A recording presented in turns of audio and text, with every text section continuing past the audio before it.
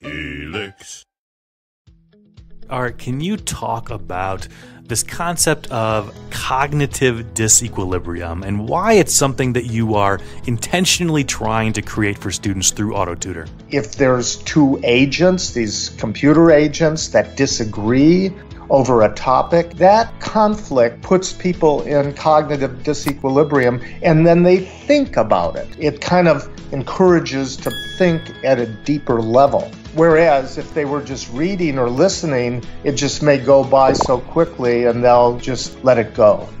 Let's talk about AutoTutor's built-in emotional monitoring capabilities that help make sure that with these dual agents that you're not overly frustrating students. There's really 4 emotions that these systems or a human tutor need to worry about when people learn. One of them is frustration. Another is confusion, another one is boredom or disengagement, and another one is when they're in the flow.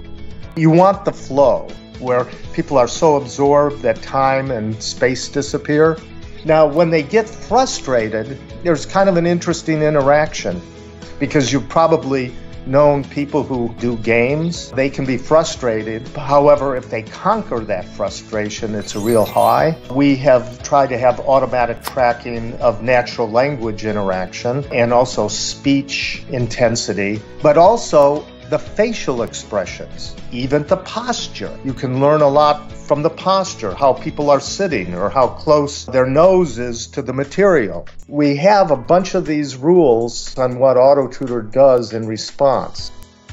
If they are frustrated, you need to give them a good hint. If they're bored, better increase the razzle-dazzle or make the problems to work on a little bit more challenging. What we find is that the AutoTutor improves learning compared to reading a textbook by about a letter grade.